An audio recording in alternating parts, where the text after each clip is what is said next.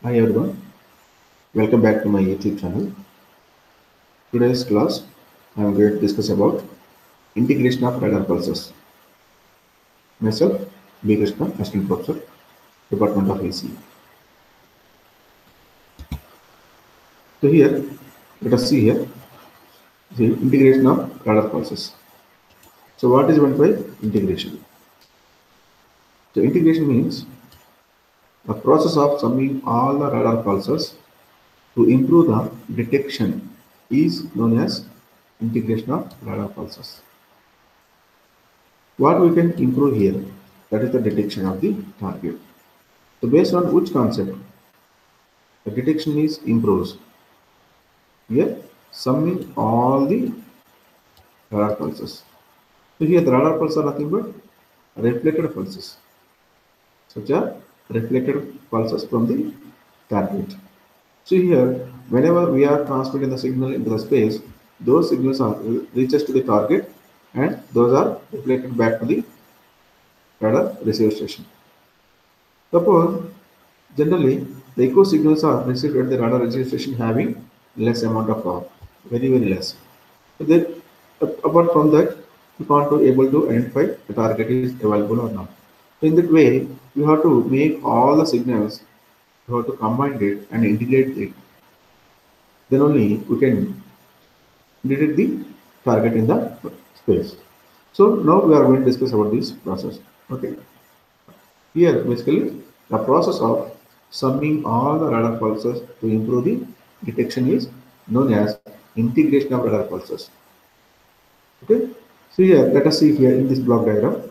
So here, this is the antenna from radar station. It is transmitting the signal to the target, and after that, then the target is sent the echo signal to the radar receiver station.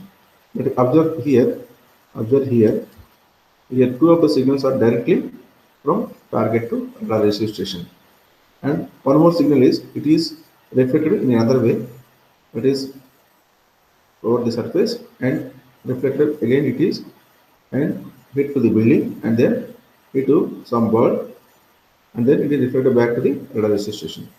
This is the another way signal, but finally it is received to the radar receive station. These are all these sum of signals. We have to process it. We have to integrate it. Then only we can identify the signal. We can identify the target is present in the space or not. Okay. Here,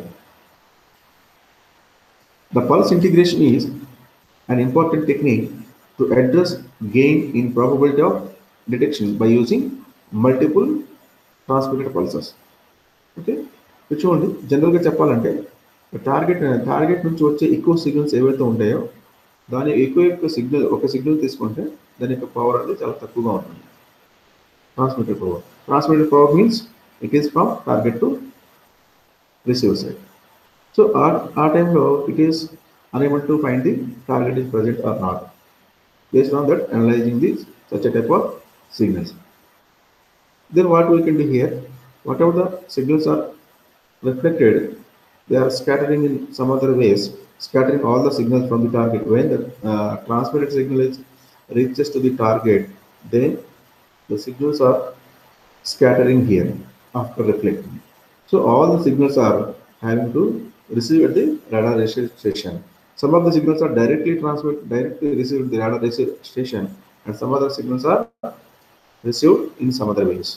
Here, like the reflected signal here, see one signal is going to surface, and it is again reflected, and then it is go to the incident at the building, and then again it is reflected.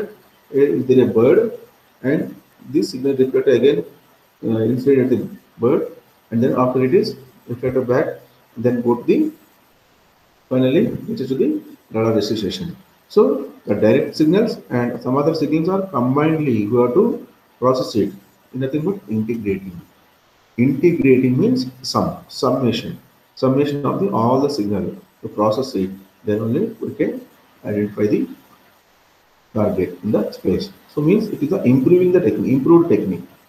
So let us consider the number of pulses integrated is denoted as n. How many number of pulses here received at the radar receive station?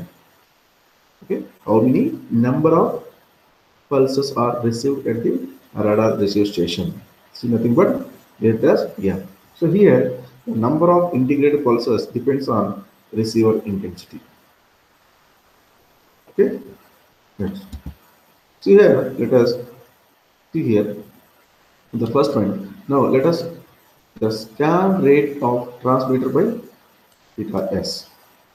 Then angle scanned in 1 second equal to theta s. And next one is theta b. Theta b nothing but gets and scan. It is beam width of the antenna. So beam width means nothing but suppose here we can draw one block here. So this is nothing but a transmitter section. So from this case, here it is antenna. Here there is a one target here. Like here one target. Okay.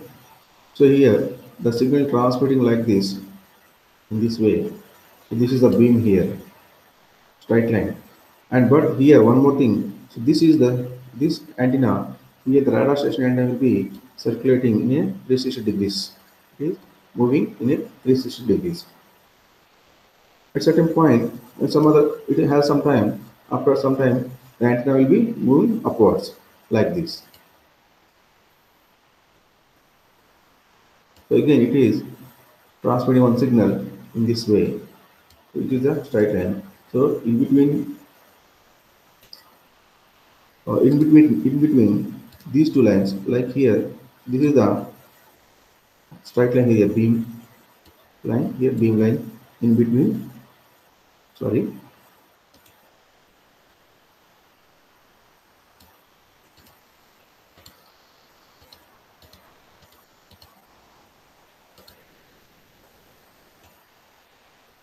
wait. Okay, here this antenna is going like this.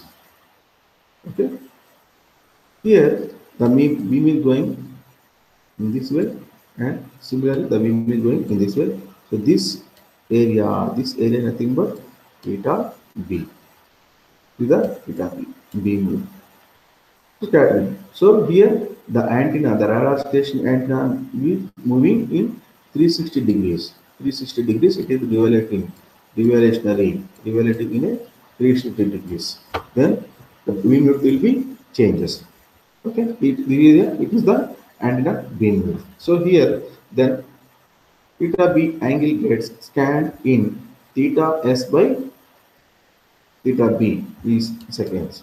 So here, if number of pulses in 1 second is given by PRF, nothing but pulse repetition frequency, that is FP.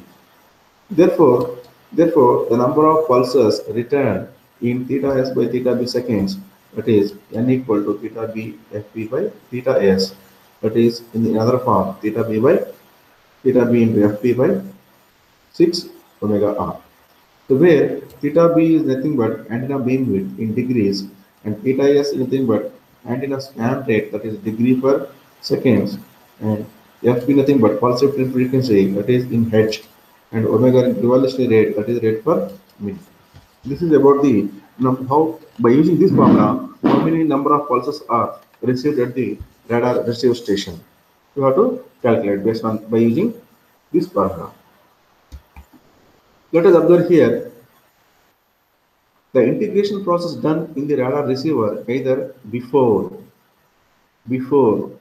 the second detector or after the second detector. Based on this, it has two types such as one is coherent detection or pre-detection, and second one is non-coherent detection or post-detection.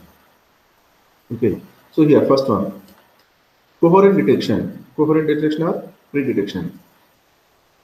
The coherent detection is a lossless but requires the phase of the echo signal be preserved in order to combine all the signals to integration process.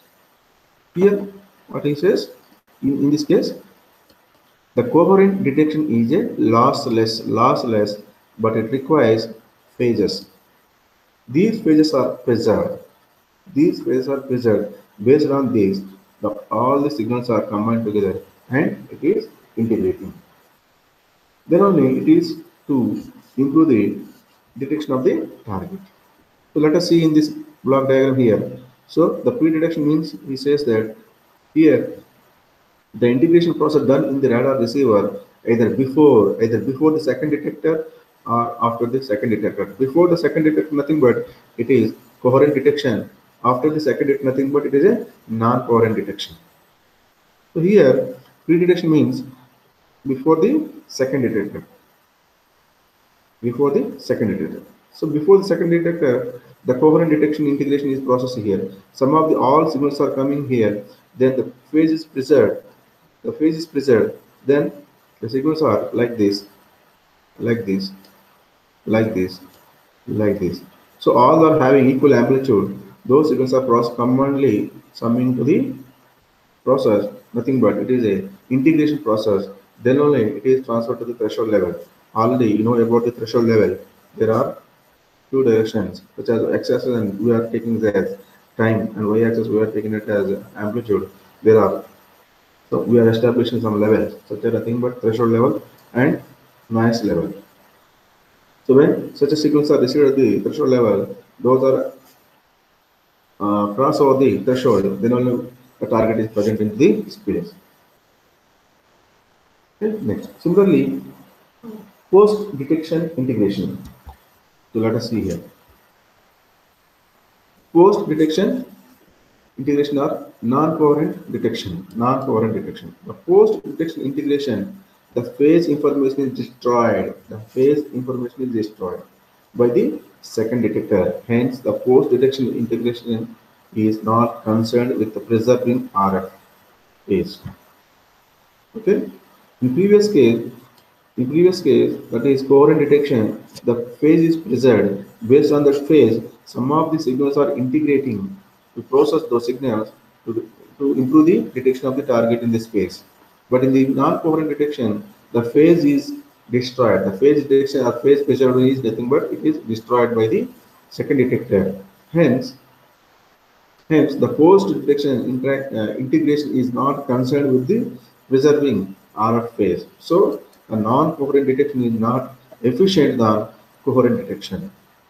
Okay, as I told you previously. So here, the non-coherent detection nothing but it is after the second detector. After the second detector, it is going to integration here. Here it is going to integration, and then it is transferred to the video amplifier.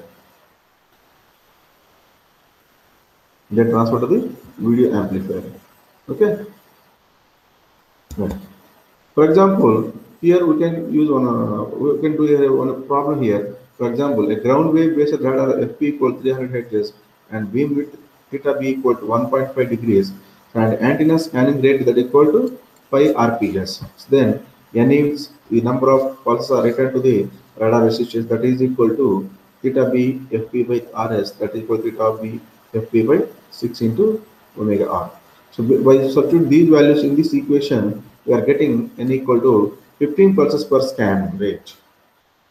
Therefore, 15 pulses are returned to the radar receiving station based on these measurements. Thank you.